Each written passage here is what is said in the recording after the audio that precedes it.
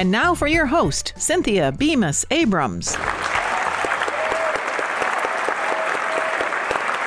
Thank you. Welcome to Advanced TV Herstory's special series on TV talk shows. Now, I'll be candid with you. I kind of think I have what it takes to be a good talk show host, except for those pesky connections and the ability to smile through inane small talk. Oh well, what I think I do have is a keen grasp of American culture and politics, which are aspects that help us better understand and value TV talk show moments. So from context to repercussions, we are going to revisit some doozies. And if you find that you don't recognize the names, or perhaps you do, but you think, wow, obscure, forgotten, well, you know what? That's the point.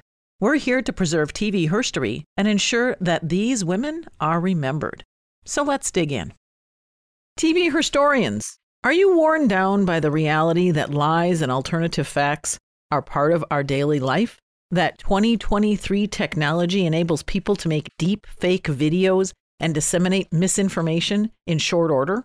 This episode delves into truth and the reputations of two women who were really big deals in mid-century America. Two Dick Cavett Show episodes aired in 1980, and what transpired gives us a time capsule moment that includes the First Amendment, reputation management, and old grudges of strong-willed women. Like something right out of the mud-fight heyday of Dynasty, two of the 20th century's most distinguished women writers, Mary McCarthy and Lillian Hellman, dug in their heels in what would become a nearly 5-year-long lawsuit over the truth. Mary McCarthy, noted theater and literary critic and writer, guested on the Dick Cavett Show to discuss a new book that she had just written. Cavett was very East Coast. He was urbane. He was an intellectual's intellectual who hosted playwrights and authors and celebrities and politicians to his New York-based show.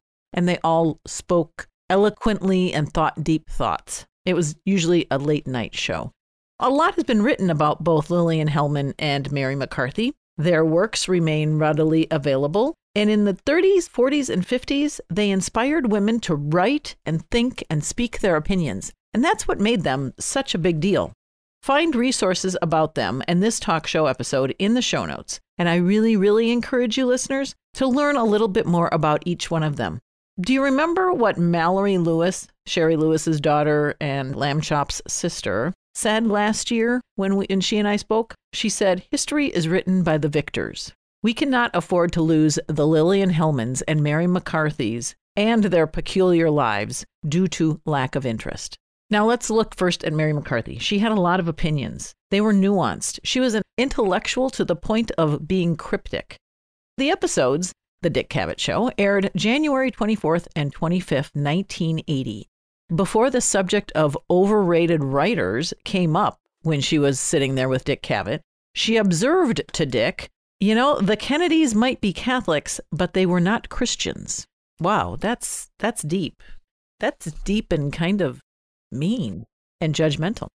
And this is what was said per a transcript that can be found in Frances Kiernan's 2000 book, Seeing Mary Plain, The Life of Mary McCarthy. And this is the overrated writer statement that got her into hot water. Cavett had asked her about overrated and underrated writers, which was a prompt that actually Mary McCarthy had asked for, as she wanted to plug an up-and-coming author. And instead, she delivers this. "The only one I can think of is a holdover, like Lillian Hellman, who I think is tremendously overrated, a bad writer and dishonest writer. But she really belongs to the past, to the Steinbeck past. Not that she is a writer like Steinbeck." And Dick asks, "What is dishonest about her?" And Mary says, "Everything. But I said once in some interview that every word she writes is a lie, including and the." And Dick replies, "I'm sure she would write you and correct that, but you wouldn't believe it if she did. Have you ever run into Miss Hellman?"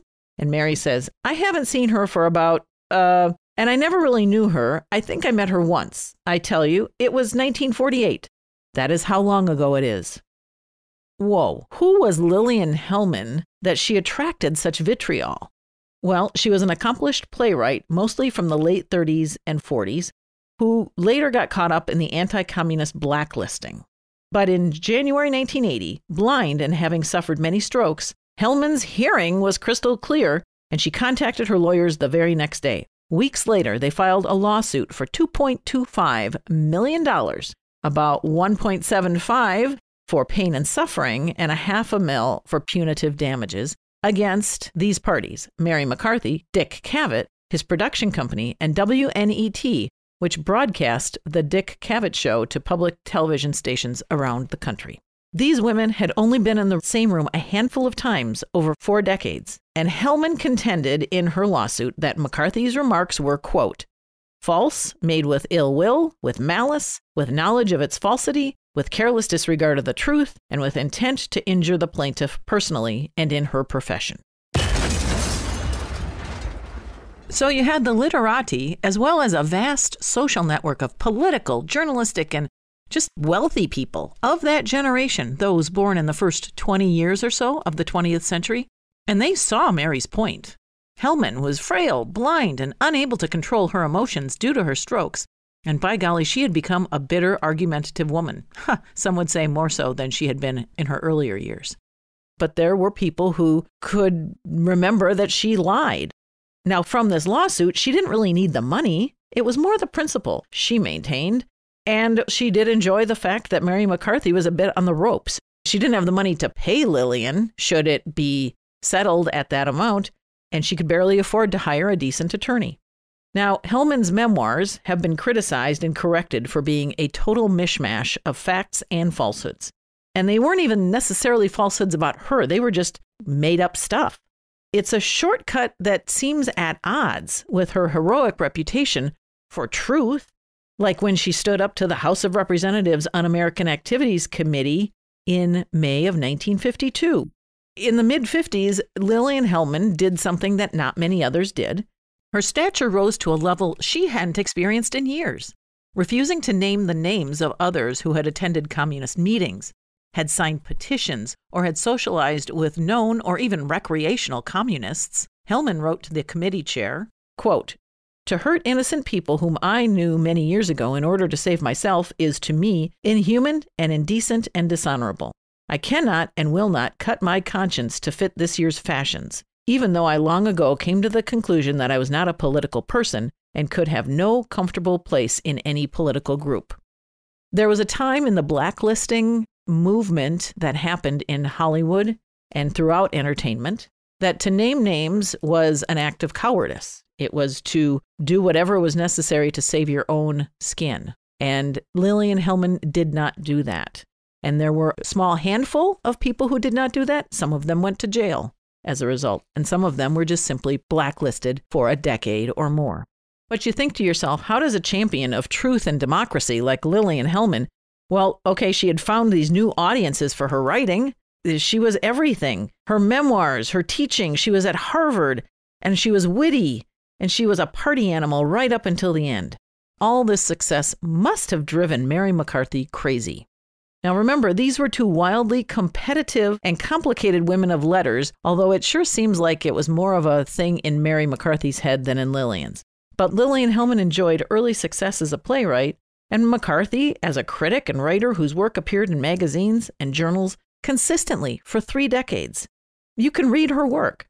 They mostly traveled, however, in different circles, and world politics seemed to be one of the key wedges that separated them. Hellman was a Stalinist and McCarthy a Trotskyite. As it was revealed over time just how heinous a dictator Joseph Stalin was, Hellman never backed away from 100% support of him. That was a line in the sand. People who normally all thought the same thing found themselves at odds.